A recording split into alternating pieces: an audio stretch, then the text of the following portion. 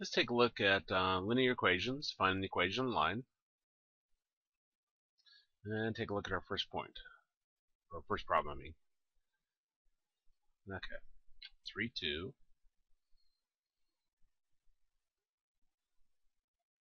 and negative 4, 1. And I want to find the equation line between these 2 points. Okay, I'm in my apps. If you're not, you can press your apps button. And I'm going to go to statistics 2 bar, so down arrow and right arrow to it. Press enter. And we're going to put our x values in C1 and our y values in C2. So I got 3, enter, negative 4, enter. Now right arrow over here, up arrow, highlight that. And then 2, enter, and 1, enter. You should see your points there. 3, 2, negative 4, 1. Okay. Now we're going to find the equation line that goes between these 2 points. So I'm going to press my symbol. And you see how it says C1 and C2. We had our x values in C1 and our y values in C2. So that's good to leave as default.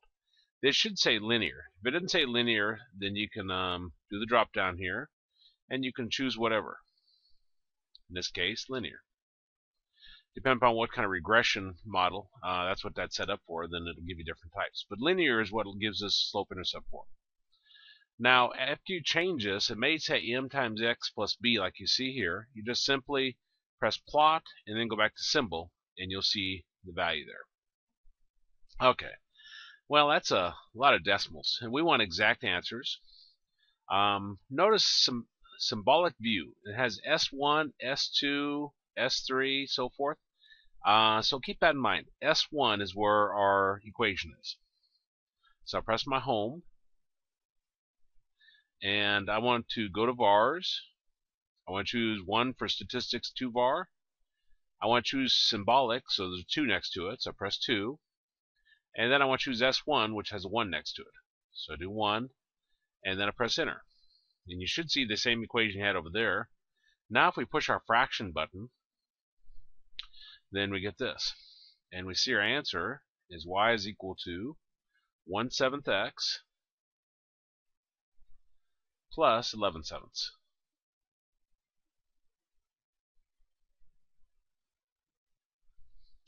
Now, if you press fraction again, it'll put it in mixed number form. So instead of 11/7, you got 1 and 4/7. If you press the fraction button again, it'll put it back in decimal. So that's how you can flip back and forth between the different forms. And that's how you find the equation line given 2 points. Well, let's look at our second problem. We got 4, 5, and m is equal to 1/2. And same instructions, want to find equation line passes through the given point with the given slope, so given these conditions. Now remember, slope is a change in y over the change in x. If this is not already in fraction form, you want to put it in fraction form. Like if this is m is equal to 5, then you'd have 5 over 1. Okay, so our change in y is a positive 1. So I'll come over here, this is our x, and this is our y. So we're going to put a plus 1 underneath the 5, because that's what this is, plus 1. Now the change in x is a plus 2, so I'm going to put a plus 2 underneath the x. Now this is going to give us a second point. 4 plus 2 is 6, and 5 plus 1 gives us 6. So now we have 2 points, and we can use the same technique we just looked at in the first example. So I'll come back here, go back to my num, and I'm going to put my x values in C1, y values in C2. So I'll do 4, enter, 6, enter, right arrow over, and I'll put 5, enter, 6, enter. And you should see your points. See how we have 4, 5, 6, 6. So 4, 5, 6, 6. Well, now I'm going to go back to my symbolic view. Now when you do this, see how it has the old one here? To get that to refresh, though there's different ways, a very simple way is if you press plot first and then go to symbol, you'll see the new equation there. Now again, we do not want that in decimal. Keep in mind our equation is in S1. So I go to home, and then I will do vars, choose 1 for statistics 2 var, choose 2 for symbolic, and choose 1 for S1. Press enter, and we have that there. And then we push our fraction button. I'll learn to speak someday. And we see our answer is y is equal to 1/2 x plus 3. And that's our answer. And let's look at our third one.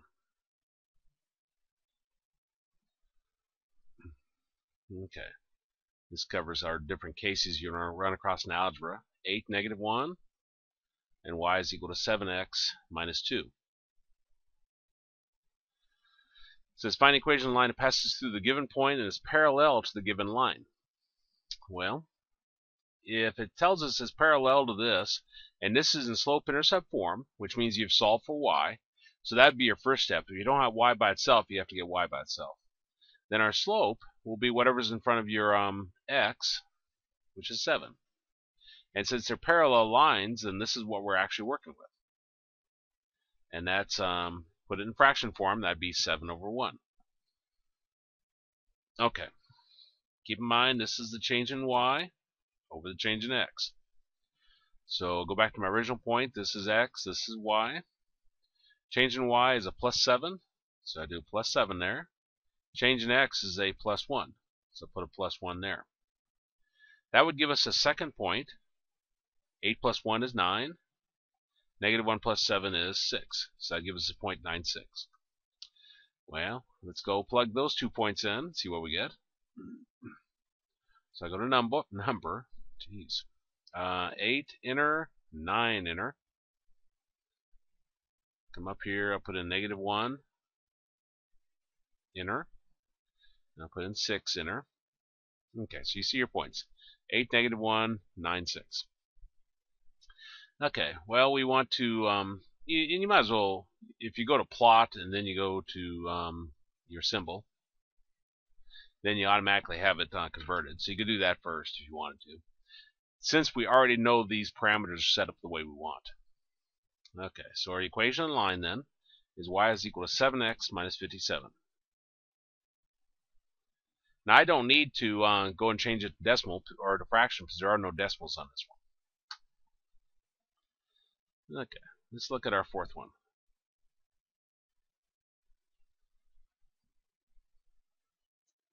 So we got -2, 5, and 3x plus 8y is equal to 4.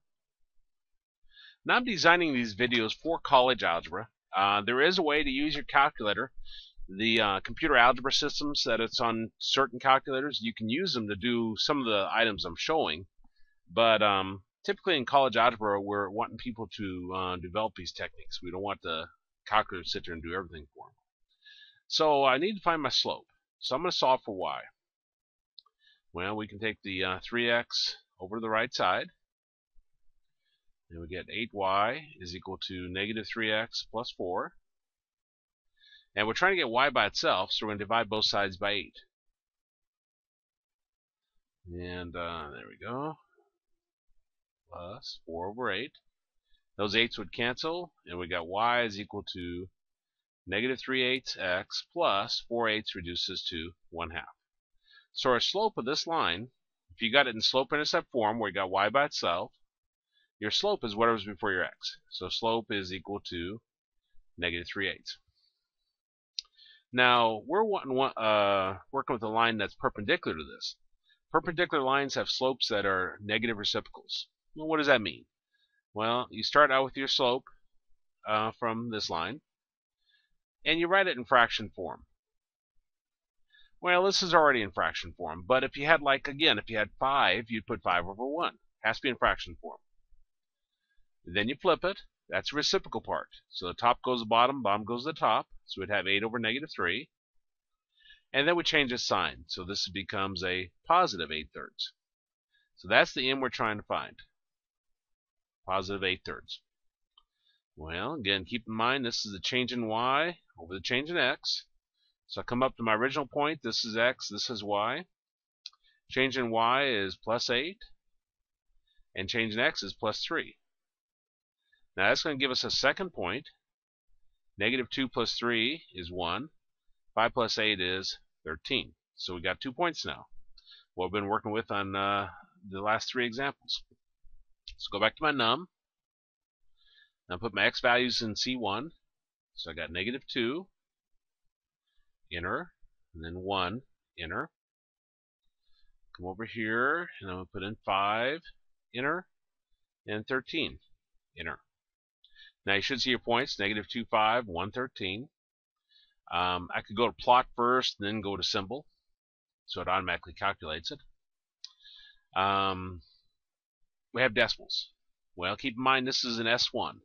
So I press my home, go to vars, choose 1 for statistics 2 var, choose 2 for symbolic, and we want to choose 1 for S1. Press enter, and you see the equation you just had over there. And then you press your fraction button, and that'll be your answer. So our answer in this problem is y is equal to 8/3 x plus 31/3.